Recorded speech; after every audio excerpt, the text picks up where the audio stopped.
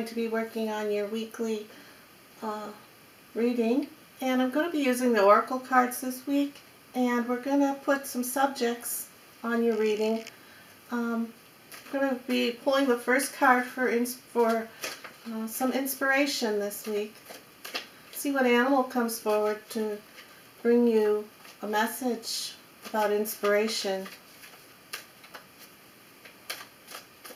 Alright, that will be using this deck. And with this deck then, we're going to be using this deck for any dreams, for your dreams and goals this week that the animal is bringing forward to help you with reaching your goals or in your dreams. Okay. So gave them 2 quick shuffles. I'll shuffle them once more real quick here. Cut the cards and we'll begin. Let's see what we have here. For inspiration, Aries. Cut the cards. And let's see what we have. We have the Raven. It says, listen to your intuition to receive a message from the world of spirit. Alrighty. So for inspiration, you have the Raven, which it's talking about intuition. That's kind of interesting.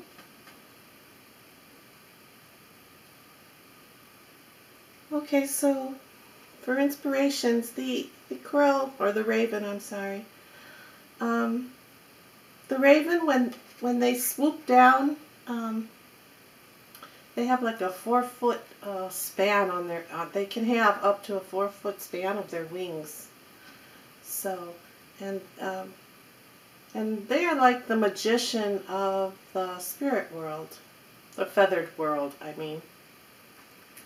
And so, they're telling you, the crow is telling you, Aries, for your inspiration this week is to listen to your inner self, and that you should believe in yourself, because the crow or the Raven is bringing in a lot of magic to you. Bringing in a lot of magic for you to be able to move on and create those inspirations that you have. So that kind of sounds like your goals and your dreams as well. But again, the Raven is just very magical, and wants to tell you to listen to your own self. So and stay inspired with what you're being inspired with this week. It's a good choice, in other words. There's a lot of magic, a lot of things happening in the universe that will help you with your inspirations this week. So let's go on with your goals or dreams you have.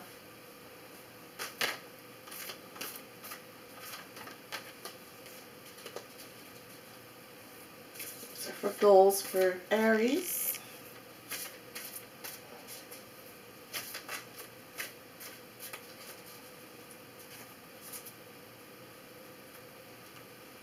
I almost put the same cards on top. You have the koi fish. And on the bottom of the card it reads, there is always enough. There's always enough. So I'm taking this as the koi fish is saying there's always, you may be rushing around trying to get your goals accomplished, or you don't believe you have enough time to make this goal, this dream fulfilled or come true for you. But the koi fish is here reminding you that there's always enough. There's always enough. There's always enough time. Time isn't really, time is just something we humans make up. Time is never ending. It's everlasting. So, well, let's put the raven in together with the fish, with the koi fish here. It's a very powerful message for you this week, Aries. You know, we have the raven. It's telling you to listen to your intuition, and you're going to be receiving a message. And the koi fish is telling you there's always enough. So keep your inspirations going, and your goals, and you know what you're dreaming of doing. You know, like I said, it's everlasting time. So don't give up on your dream goal, and keep your